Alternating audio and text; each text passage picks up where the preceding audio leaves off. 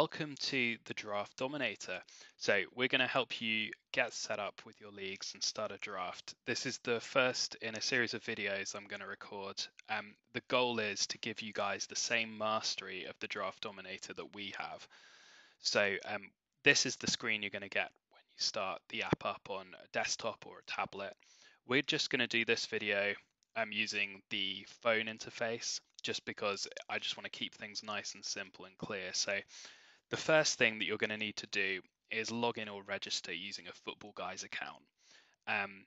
I'll use the login form shortly, but if you do need to register, all we need is your email and a password. So stick those details in and log in. Okay, so that message is just telling me that the app is now included in our Footballguys season-long subscription package.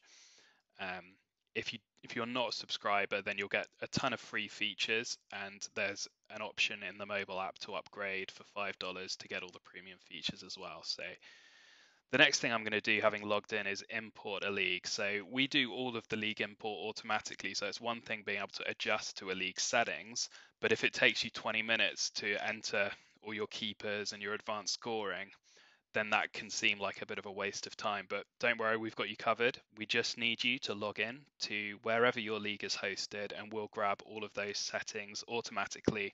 And we can also let you know then as well if there is anything about your league that we don't support, but we do have very widespread support, IDP, keeper leagues, any scoring settings you dream up, we probably support them. So I'm going to log in using Fantrax.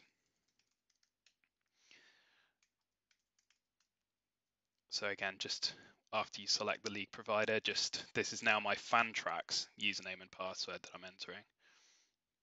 Now it gives me a list of leagues that I've got going for Fantrax for this year. So I'm just going to include just this top league here, the Casa del Leroy.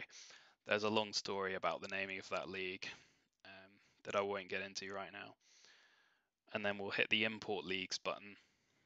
See, it's imported the league for us and got us going, and we're straight into a draft straight away.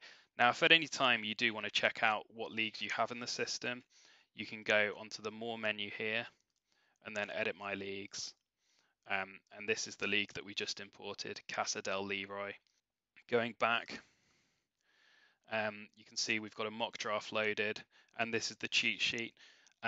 And we can go from here. So in the next video, we're going to be covering picking players, how to get a draft started and start picking players and adding them onto your roster and watching a mock draft progress.